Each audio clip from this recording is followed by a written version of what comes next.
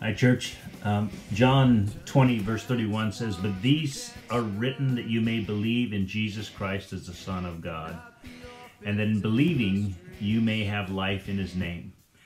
That's John's conclusion of his gospel. When he's writing, he's showing us Jesus as the Son of God. And he tells us that he's showing us the signs and the miracles so that we can believe that Jesus is who he says he is. We're looking at the signs of the Messiah, the 7 miracles that are in the book of John that John points to as Jesus being the Son of God. Today we're going to look at the second miracle, which is the healing of the nobleman's son. Now we don't know who this nobleman is, by the way. We don't even know if he's a Jew. It doesn't give us those kind of details about him. But we're going to see that he's a man of faith. So let's go to our Bibles. Let's find John chapter 4. And we're going to go down to verse 46. This takes place right after his encounter with the woman of Samaria, the Samaritan woman at the well. And he's just leaves Samaria. He's travels 40 miles north, and he arrives at the city of Cana of Galilee, and he's confronted. It says, verse 46, "Now Jesus came again to Cana of Galilee, where he had made the water wine. And there a certain nobleman whose son was sick at Capernaum." Now, just the setting here is that this man finds Jesus here. You're going to see that in a second, the next verse. And his son is back home, about 16 and a half miles away. Capernaum is the top of the Sea of Galilee. And Cana is about, 15 to 16 miles out toward the west. Verse 47, it says, "When he heard that Jesus had come out of Judea into Galilee, he went to him and implored him to come down and heal his son, for he was at the point of death." So this man's in a desperate position. He's in a desperate spot in his life. He needs a miracle, and he's heard Jesus is in town, so he heads over to Jesus, and after the word is starting to spread about Jesus. He just came off a successful mission in Jerusalem. He did a great job with the Samaritans, and now he's back in his hometown, and no doubt the word of the water into wine incident has gotten out.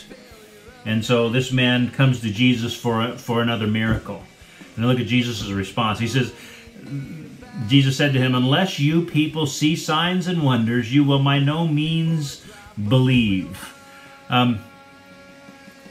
Jesus is not just speaking to the man here, he's speaking to the entire crowd, because he's starting to gather a following of people who are looking for the miracles, wanting to see something special happen out of Jesus.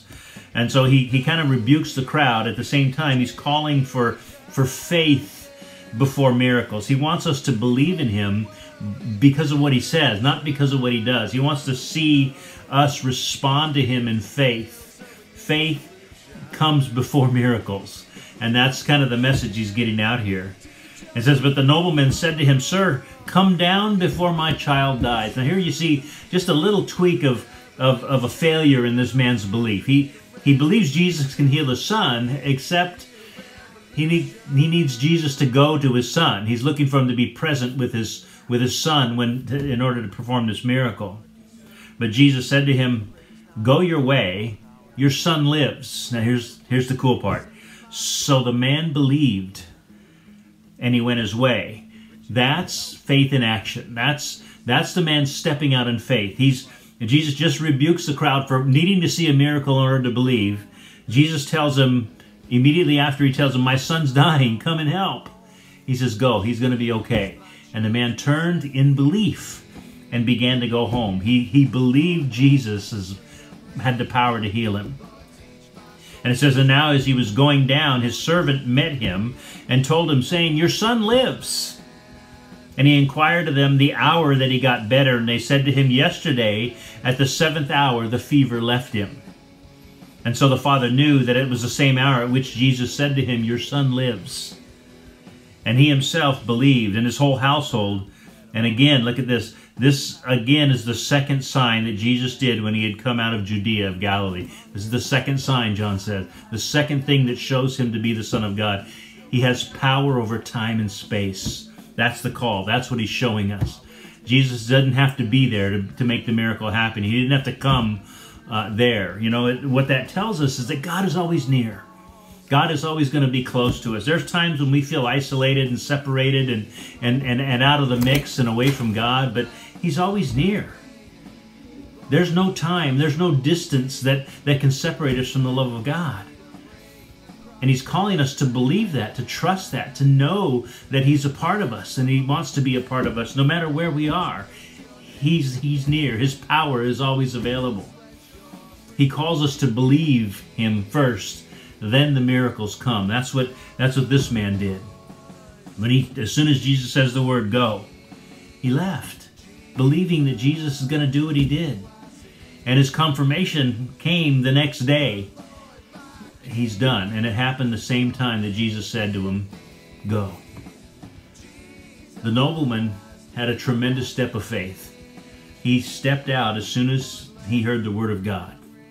Church, what is our step of faith? What is God calling us to believe and to look for? What's your step of faith? Is God calling you to something bigger and more beyond? Maybe He's calling you to share your faith with a loved one or a stranger or somebody at work, a co-worker. What's your step of faith? Do you believe that God can use you? Do you believe He can do something amazing with you? See, miracles are going to happen when we step out in faith, believing that Christ is going to do what God has called us to do. This man steps out in faith. John shows him as the Son of God because He has power over time and space. We step out in faith, believing God can do anything, anytime, anywhere. Amen? What an amazing, amazing picture. Our God, we saw last time, He was the God over creation. Now He's the God over time and space. What is He to you? And what is He calling you to do as far as stepping out in faith? Let's pray. Father, thanks again for today.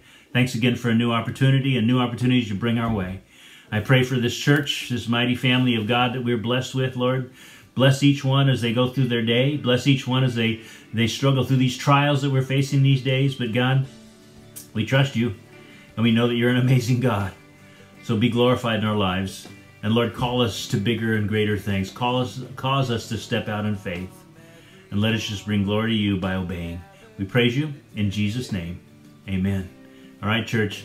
God bless you. We got step number 3, miracle number 3, which is the healing of the guy at the pool of Bethsaida, or the pool of Bethsaida. So I look forward to showing you the third miracle of Jesus that shows Him to be the Son of God. God bless you. Have a great day, and go out there and show somebody our God is amazing. Amen. All right.